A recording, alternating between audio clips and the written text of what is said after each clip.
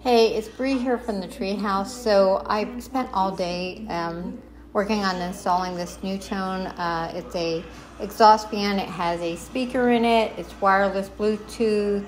I think it even has like Alexa to it. I'm not sure. I'm so tired at this point because I went back and I got another one because I thought the first one was defective. And, I asked them at the Home Depot and they said, yeah, it's probably defective. Just get another one.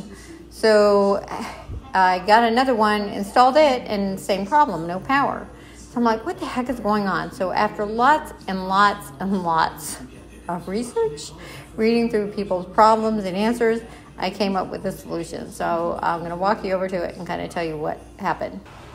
So first of all, I busted my finger, but good in the process of this.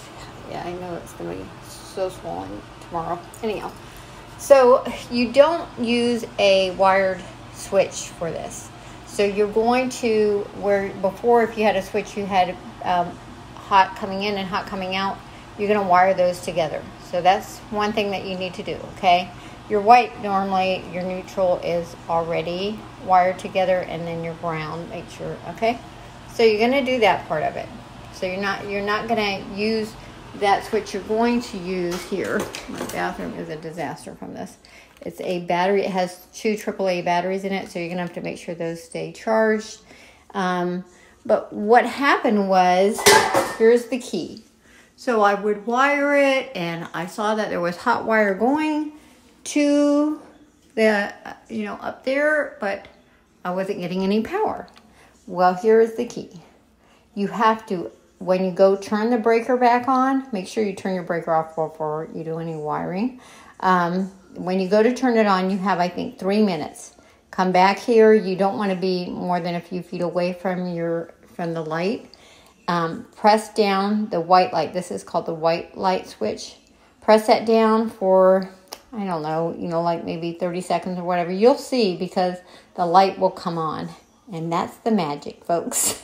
So after all of that, I thought, I went to Home Depot and they said, oh yeah, it's probably a defective exhaust fan. Just get another one. I installed the second one and same problem. I was like, okay, there has to be something more to this. And sure enough, it is. So the key is, first of all, make sure that you wire from the switch, the black on black, because you're going to need power directly at the light.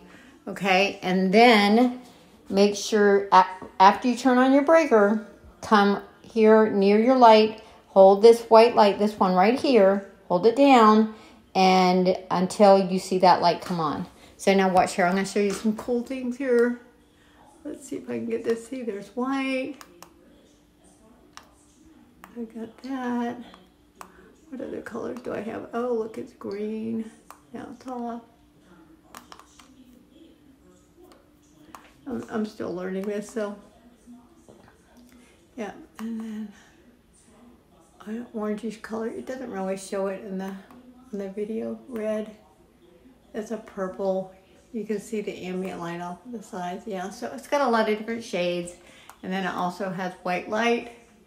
I think you can make it dimmer, turn it off. Your fan. So this is 110, I think it's called CPM. It's the amount you need, and it's per square foot. So you need I think it's CPM, don't quote me. 1 CPM per square foot. And my bathroom's about 10 by 11, so I needed 110. So I got 110.